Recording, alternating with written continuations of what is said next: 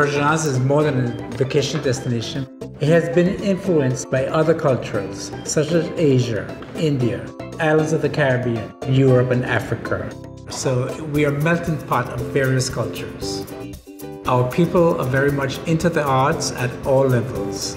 Through the partnership with the National Endowment for the Arts, the Virgin Islands Council on the Arts is able to support artists and arts organizations here in the Virgin Islands on all three islands, St. Thomas, St. John, and St. Croix. In the early 1970s, Still Unlimited, which was a steel pan orchestra directed by Rudy Wells, toured the U.S. and throughout the Caribbean.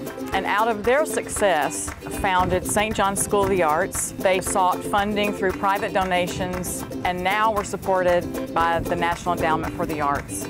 The impact that the arts have on children is immense. No dance, no music, no acting. I mean, what would life be? I really truly think that the arts gives our children a way in which to look at challenging issues in life in a more impactful way. And it opens our hearts and minds. And I believe that that's so important. So I cannot imagine our life and arts life on St. John without the National Endowment for the Arts. Through the sponsorship of VICAR and NEA, work with the Department of Education, residency program for arts education is alive and well. Through annual festivals, individual art shows, individual artists, dance, music, theater, etc.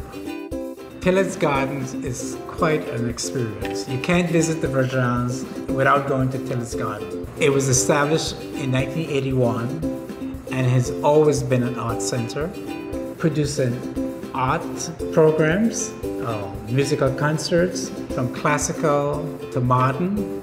It's the home of the Pistarckle Theater. We moved into this space, which is in Tillard's Garden, in the year 2000.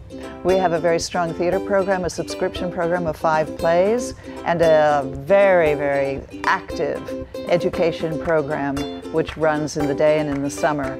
So this has been a huge effort over 25 years to teach theater to our community and to train children in theater, many of whom have gone on to pursue theater as a life's choice career. Without the partnership between the NEA and the Virgin Islands Council of the Arts, mainly the funding for the National Endowment for the Arts, art in the Virgin Islands would be severely handicapped. It's a great partnership. We've been together for about 50 years, and we need to continue into the future.